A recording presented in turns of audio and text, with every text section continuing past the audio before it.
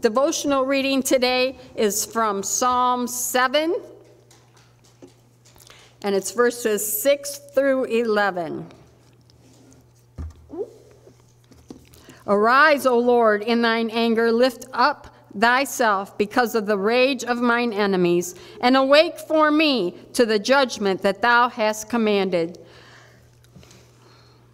So shall the congregation of the people compass thee about. For their sakes, therefore, return thou on high. The Lord shall judge the people. Judge me, O Lord, according to my righteousness and according to mine integrity that is in me. O let the wickedness of the wicked come to an end, but establish the just. For the righteousness God trieth the hearts and reins. My defense is of God, which saveth the upright in heart. God judges the righteous, and God is angry with the wicked every day. Oh, thank you, Jesus, for his word. We'll have the reading of our lesson at this time. Yes, opening our hearts and receive what God has. Amen.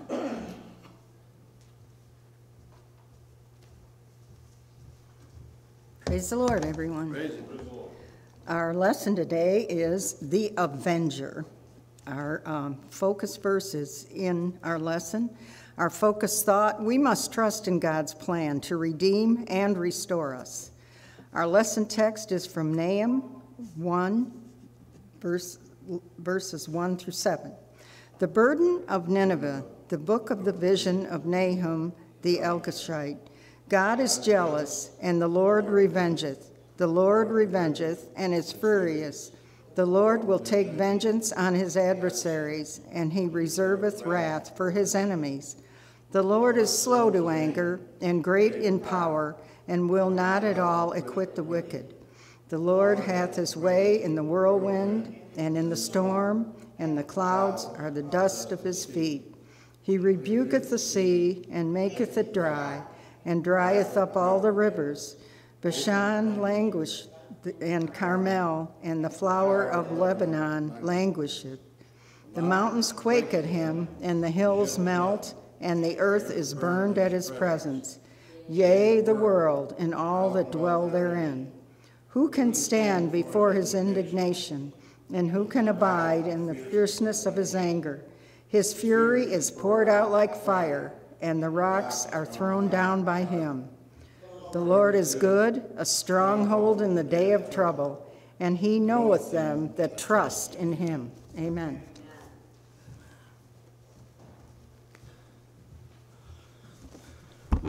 Amen. Praise the Lord, everyone. I better do this phone check here. I think I forgot to turn it down. Everybody got their phone checked? All right. All right. Well, praise the Lord again, everybody. Amen. Certainly welcome to our Sunday school session today. And lesson 12, the Avenger. Amen. We're going to see God in two different lights today in our lesson, as we have the story from the prophet Nahum. Nahum was a prophet that was sent to preach to Israel, but as well as the city of Nineveh. And of course, every time we think about, more often not, when we think about Nineveh, we think about Jonah and the whale experience, because that seems to stand out more sensational than what we have with Nahum today. But nevertheless, we see God in, as I said, two different lights.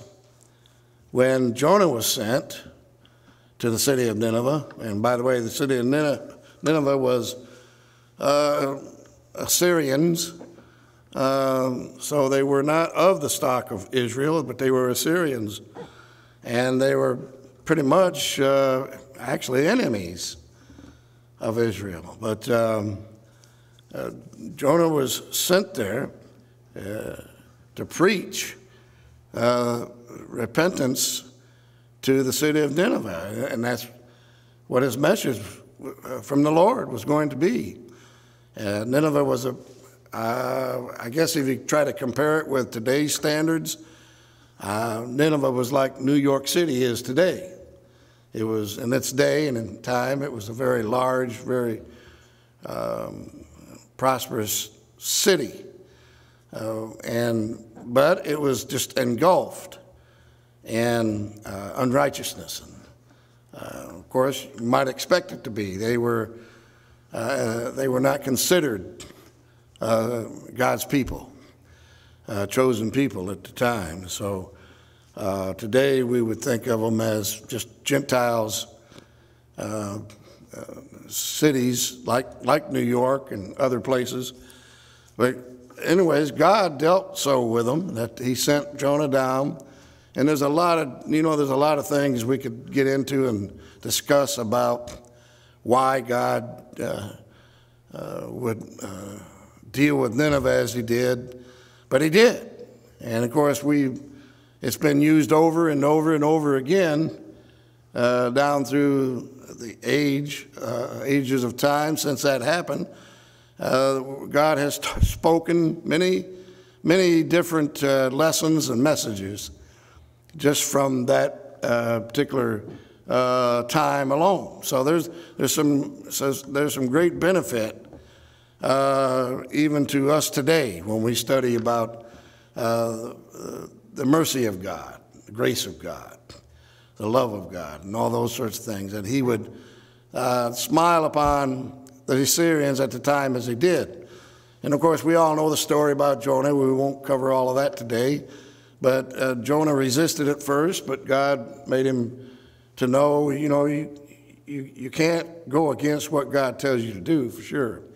So he winds up going to Nineveh and preached the word to them, preached repentance, and let them know that God was going to judge them if they didn't clean up their act. And lo and behold, they did. I mean, it was a citywide thing where they all went on a fast. They all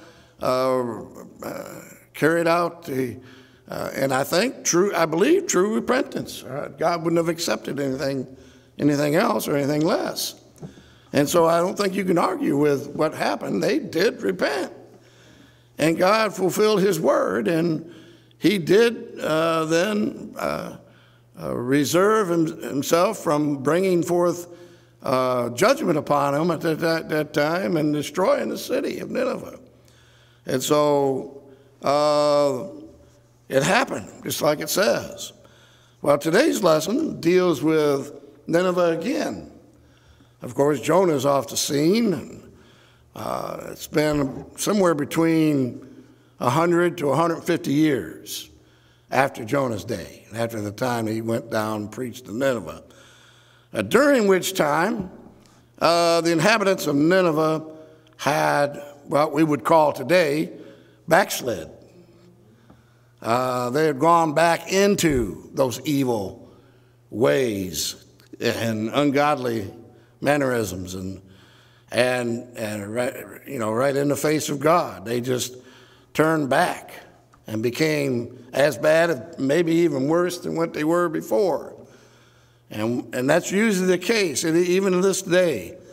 Backsliders usually turn out to be some of the worst people on earth. Those who have been enlightened with the truth and been saved and then forsake that and go back in, they turn out to be very terrible people for the most part. And so I got to believe that Nineveh was as evil, if not more so, than they were even from the days of Jonah. And so God then speaks again to Nineveh in the form of his prophet once again. And that's where we pick up our today's lesson with Nahum. Nahum was a prophet of God, like Jonah was at his day. And God, of course, speaks to him and let him know what he wants him to do about the city of Nineveh. Well, this time around, you know, God must grant repentance if for anyone to repent. That's by his grace, by his mercy. Well, God did that with Jonah's day. God was merciful, and God was forgiving. But this time around, they have pushed God too far. And so, whereas we've seen God in the light, which he is today, we know God is good.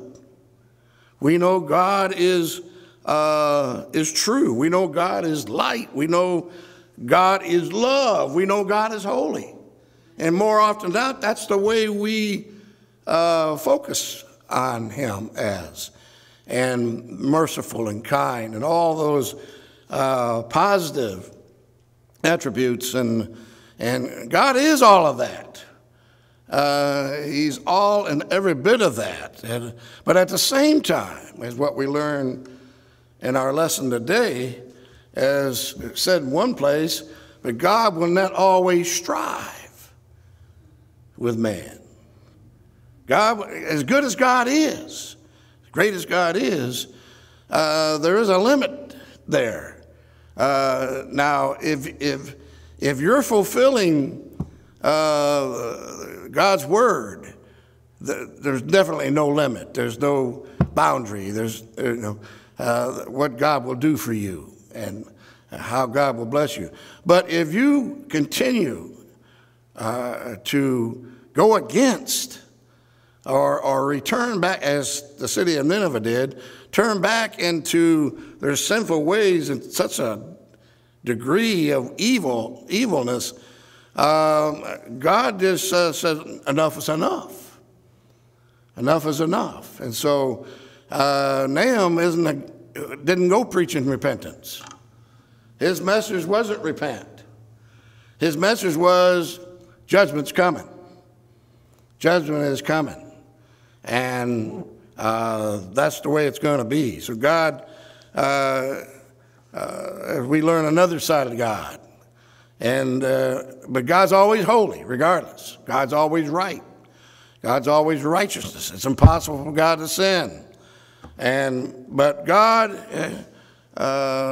we learn through scriptures in various places, God sometimes is an angry God.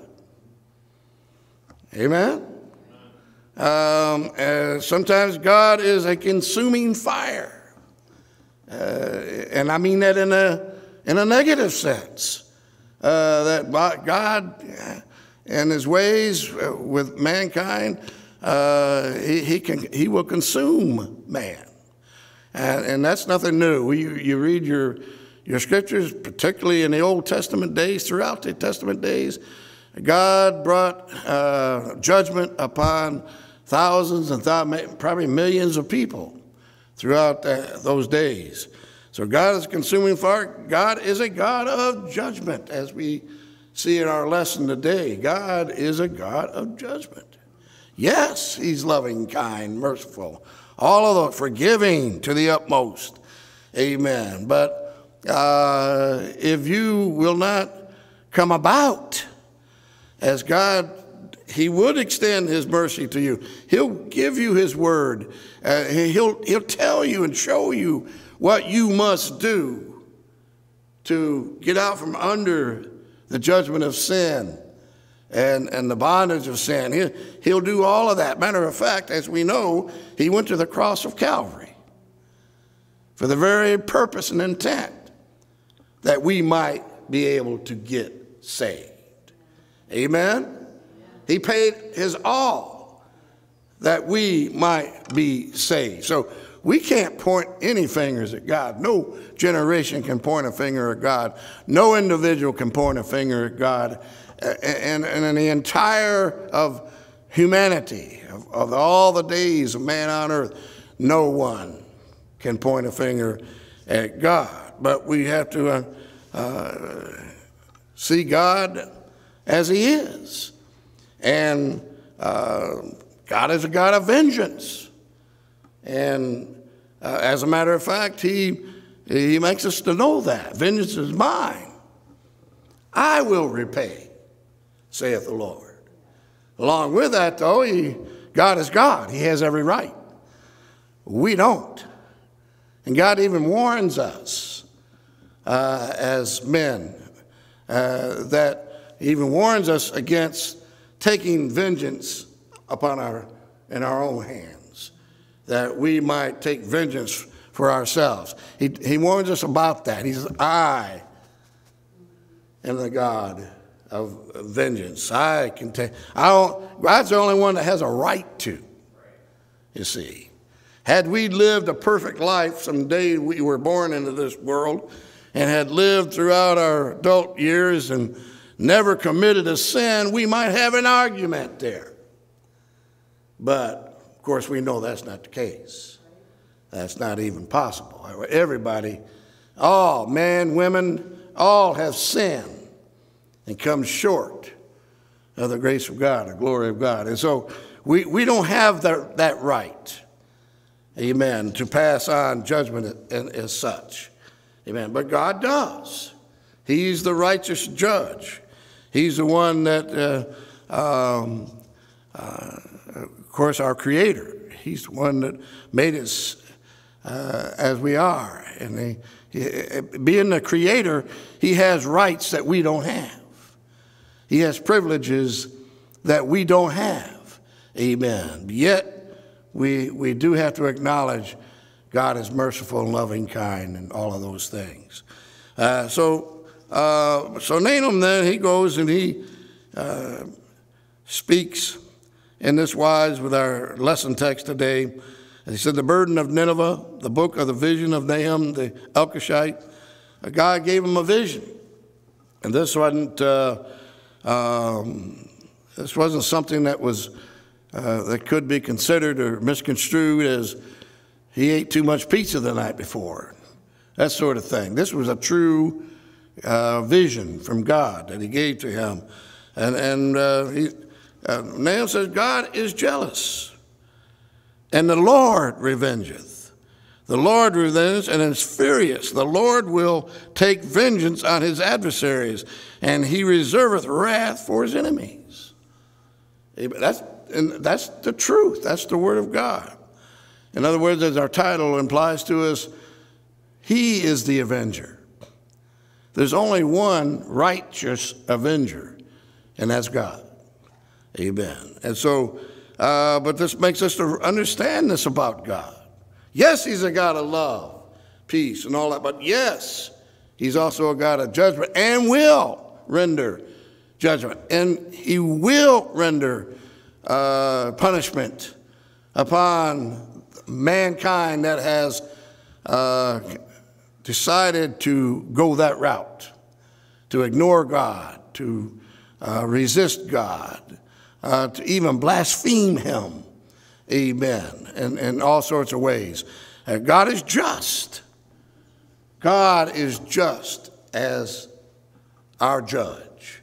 Amen. And so, but the bright side of this is we that have chosen to accept his will and to be obedient to his word, God is going to watch over us. God's going to take care of us. Amen. And those that come against us, Jesus said it'd be better if they had never been born. We don't have to worry about getting even. And that's what, that's what we like to do. This is what human nature would like to do. In other words, you do something to me, I'm doing something back. I'm going to get even, you see. Well, that kind of mentality is only going to make it worse. And there's a very, very good chance it's going to get us into bigger trouble. And that which we sought out to do is going to come back on us, rest assured. But at the same time, we can also rest assured that, hey, God's going to take care of it. Nobody's going to get away with anything. Amen? People that treat you bad, treat you wrong, just be faithful to God. Amen. And I would even resist I've heard people talk like this. I'm going to pray God against you. I'm going to pray God's judgment on you. And people do that. I've always been a little hesitant about taking that kind of stand or that kind of action. I always just say, you're in the hands of God. That's as far as I can take that. I'm not going to pray for your destruction. I'm not going to pray for evil to come upon you. I'm not going to pray that you get cancer and stuff like that. I'm not going to do that. That's God's business, is the way I see it. Amen. And the thing of it is, we don't have to do that. That's a good thing about this.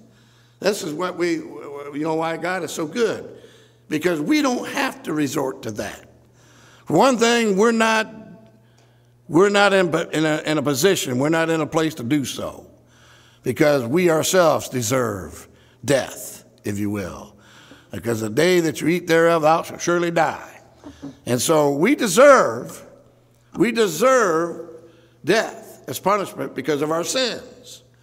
It's only by the mercy and the grace of God, as he had went to the cross of Calvary, amen, that he died for us, amen. He died in our place. I'm talking about spiritual death now. Because in the natural state, in the natural, it's appointed that a man wants to die. So you're not going to get out of that unless you're in the church and Jesus comes for the church and you're still alive. That's the only way you're going to escape death. Other than that, whether you're saved or you're not saved, in the natural, you're going to die at some point in time. Amen. But spiritually speaking, we have been given eternal life.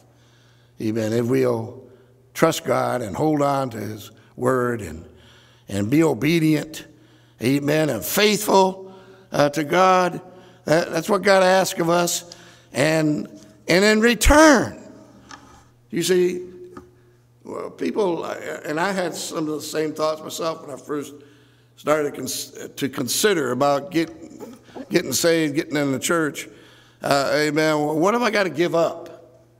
You know, that's a normal thought for people who are contemplating whether they need to get in the church or not. Well, what's it going to cost me? What have I got to get up? What do I have to quit doing? Blah, blah, blah. And as if there would be anything, more valuable in this world than eternal life. Amen? I'm thinking about it. I got to give up this, or got to give that vice, this vice, that vice, this lifestyle.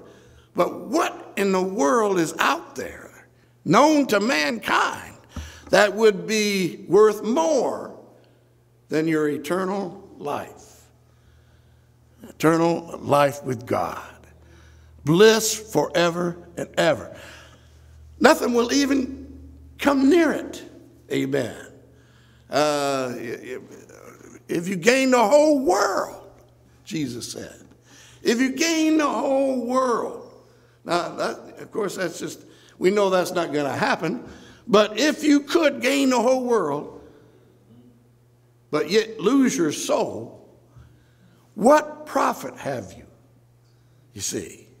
So the entire world is still not comparable to eternal life with Jesus. And so when you think about that from time to time, and we find ourselves from time to time in a fix, and our faith is getting tried, and we're put to the test. Amen. And that's real. That happens. That's going to happen.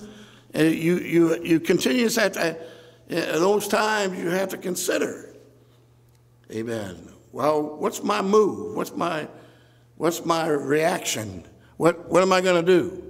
And you compare, of course, with what have you got to lose and what have you got to gain? Well, whatever it is that you have got to give up or quit or not do is nothing compared to the fruits of a reward of you holding faith, holding on to faith, being obedient to God. Amen. And I'm not saying that's easy. Sometimes it's hard.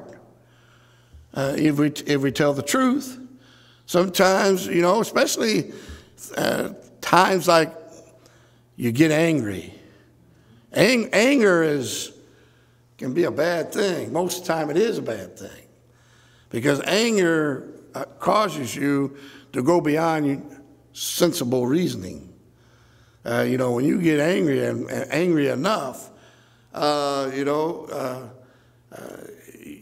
it drives you to do things you wouldn't ordinarily do, to say things. I mean, how many times in your lifetime have you said something that you wish you hadn't said? You know, it's happened to me. Maybe it hasn't happened to you, but you wish you could have that back, and you realize, I shouldn't have never went there. I should have never said that. Amen. It happens definitely with married folks. Yeah, it happens on both sides, and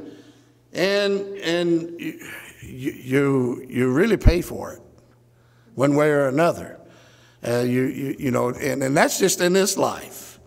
It's not even worth it, even in this life, to create havoc in your life because of, you know, something you said that you shouldn't have said. It's not even worth it in this life, much less when you start thinking about your salvation. Amen. You might say something or do something that's going to cost you your salvation. Amen. And so Nahum was the prophet of God. And he reveals in his book, here, written book here, he brings this out about God. And he said, God is jealous, the Lord revengeth. Amen. God is a God of vengeance, and he's going to take that revenge upon those who have denied his word, those who have blasphemed him, those who have brought harm and caused havoc with God's people. Amen. God is a God of vengeance, and he will take that. In this life, I believe that. In this life, God passes judgment upon people in this life as well, but in the life to come for sure.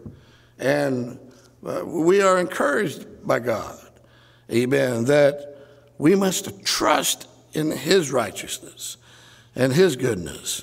All right, he said, the Lord is slow to anger. Prophet brings this out. Slow to anger. Some people can get mad in a second. Amen? There's people mad. I mean, we're probably all guilty of it too to some extent. Something can happen, and just in a moment, or just a blink of an eye, you have said or done something that you immediately realize, oh my goodness, what did I do? God is slow to anger. You have to keep pushing and keep pushing, keep pushing. I've known people like that. They have that kind of nature, that they're kind of quiet. They don't say a lot. They don't, you know, they're not boisterous or anything like that. But then you get somebody that keeps pushing them, keeps pushing them. And as I said, everybody's got their break point. You've heard that. Everybody's got their point that, you know, and I got to believe that. I really, knowing human nature as I do and experiencing human nature and life for 72 years now, I know there's a breaking point in everybody. Amen. But that's why it's so advisable to get hooked up with Jesus.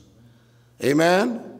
Because where you come up short, he can supply what you need. Amen. I mean, how many times has the Holy Ghost kept you from saying something or doing something? Amen? Because the Holy Ghost is given to us, and that's an advantage that we have, that we didn't have before we got saved. Amen. Whereas the Holy Ghost will rise up in you. Amen. Cause you to see the error of your ways before you get into it. Now, I'm not asking for confessions, but on the other hand, have you ever experienced where you didn't take heed to the unction of the Holy Ghost? Where you ignored, perhaps, the warning sign? Amen. Well, I think you probably found out fairly quickly that was the wrong thing to do. And sometimes it's a costly thing. Because if you go against God, it's not a good thing. Amen. It's not a good thing. God is loving, but God will chastise those whom he loves. And if you get into error, he loves you enough that he will do what needs to be done to correct the direction you're in, because he knows that direction is the direction of destruction, of death at the worst. And so God loves us so that he will indeed work with us. God is slow to anger. He's great in power and will not at all acquit the wicked. You see, as merciful as he is. And you say, well, how can he do that if he's all this? Because he knows. This is what we don't know. But he knows those wicked hearts. And he knows if those wicked hearts would ever repent or not. He knows whether indeed they're going to continue to be like that until they die in this world. So he's just. He's got judgment set for the wicked. You see, prophet lets us know that hell, what we know of as hell, which is that eternal judgment place that lost souls is going to be cast into forever. He knows, of course, those who will and those who won't. And so we're going to be all stand before the judgment seat of Christ. And so the Bible encourages us to do it now. It's a lot better if you get your sins judged now than wait and let your sins follow you into Judgment Day. Because if you wait till your sins follow you to Judgment Day, what is the judgment for sin? Death. But God's message is, the message of salvation is, get your sins judged now. And take upon you the love and the mercy of God that he would become judgment for you, which he did on the cross of Calvary. But by your repentance and obedience to the word of God, being born again of water and spirit, you're covered in the blood of Christ. That blood that was shed out on Calvary is going to be sufficient to bring you salvation, that you will not have to face eternal damnation, but you'll have eternal life with Jesus. Amen, forever. All right. Again, the prophet speaks about this side of the Lord. He said, "The Lord, he will not all quit the wicked. The Lord hath his way in the whirlwind and in the storm, and the clouds are the dust of his feet. He rebuketh the sea and maketh it dry. He drieth up all the rivers. Bashan languisheth it, and Carmel and the flower of Lebanon languisheth," or they become weak, so weak they have no hope. They lose hope. Amen. And without God in your life, you have no hope. Amen. You're not strong. But you're weak, and you cannot live a saved life. But with the power of God in your life, none of us could live a saved life without God in our lives. It's just not, it just couldn't happen. It can't happen. We need Jesus. Amen? We need him every day, every hour, every minute, every second. We need Jesus. All right? He said, the mountains quake at him, the hills melt, and the earth is burned at his presence. Yea, the world and all that dwell therein. Amen. This is our God. The majesty of the Most High. Amen. That even the mountains melt at his presence. Amen. Even the waves of the sea obey his command. Amen. Even the Red Sea has to part just because he says so. Amen. This is our God. This is our Savior. Amen. Don't you want him on your side? Part of the work of an avenger is that they will, it is someone who will and can and will intercede on your behalf.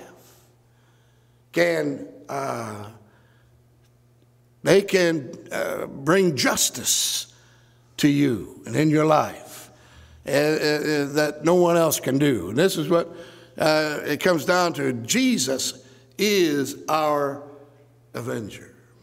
Jesus is our advocate. Jesus, if in the modern time, maybe I'd say it like this, Jesus is our lawyer. Jesus is our juror. Jesus is our judge. We have it stacked. Amen. How are you gonna lose in your day in court if your lawyer is Jesus and and the juror is Jesus and the judge is Jesus? Amen. And he's promised you, amen, mercy and grace. Amen. How are you gonna beat that? You can't beat that. Amen. And so what he had to pay a price for you, for him to be able to do that for you. Amen. A great price. And so we praise God. We thank God. The book of Hebrews, I think I'll turn to that.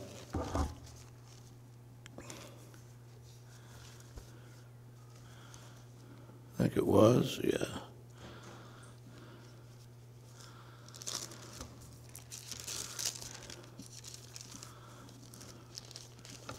Well, I thought that's where I wanted.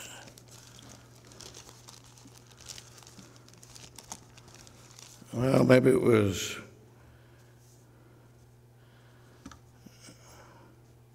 the 12th chapter of Romans. I wanted to read that, yeah. Romans 12.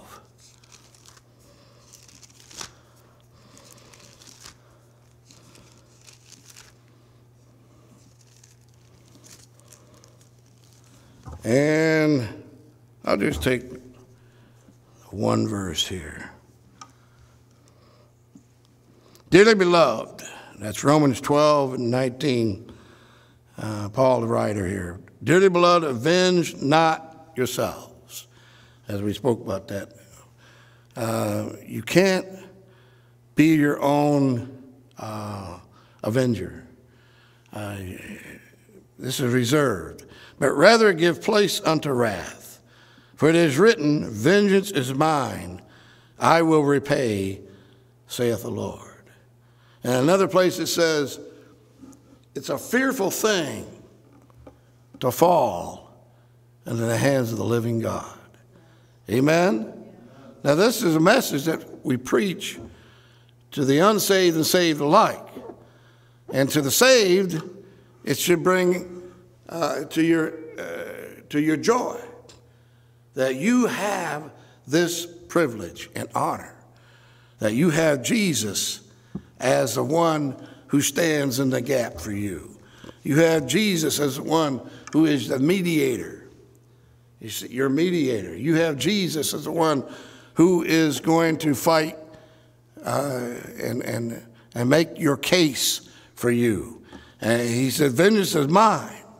So if there's things there that need vengeance upon, let God handle that.